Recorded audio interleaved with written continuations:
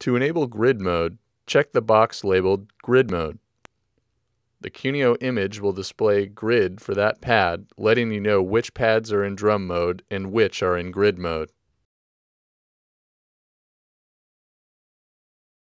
When a pad is set to grid mode, the editor allows you to customize note and pressure CC for each corner of the pad. The notes and pressure CCs are arranged as they would be on a pad, with top left note or pressure CC corresponding to the top left corner of the pad being edited. Now we will enter notes. Notes are entered using their numbers. When changed, the pads on the QuNeo image will display note names, providing you with access to both note number and note names. QuNeo follows the standard of note C3 equals number 60. For each note, you can choose to send a variable velocity with the note or send a fixed velocity of 127.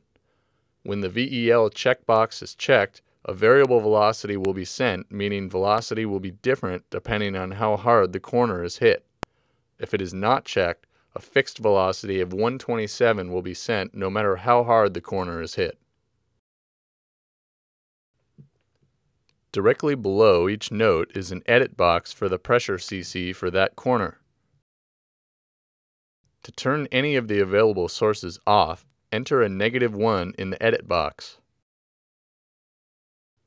You can change the sensitivity of each sensor type using the sensitivity knob at the bottom left corner of the edit pane.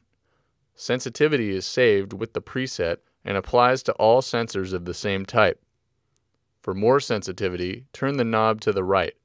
For less sensitivity, turn the knob to the left. Additionally, you can choose if QuNeo's LEDs are set to local control. If disabled, the LEDs on QuNeo will not light unless the correct MIDI message is sent to QuNeo from your music application. Local LED control is set per sensor type. In this example, I will set pad 2 to grid mode. I will set the pad to send on channel 2. Then I'll set the bottom right corner to note 2 and pressure CC will be turned off, entering a -1 in that edit box.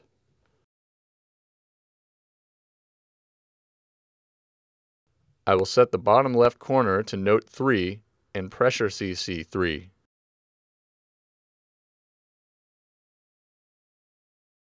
I will set the top left corner to note 4 and pressure CC 4. I'll set the top right corner to note 5 and pressure will be turned off by entering a -1 in the edit box.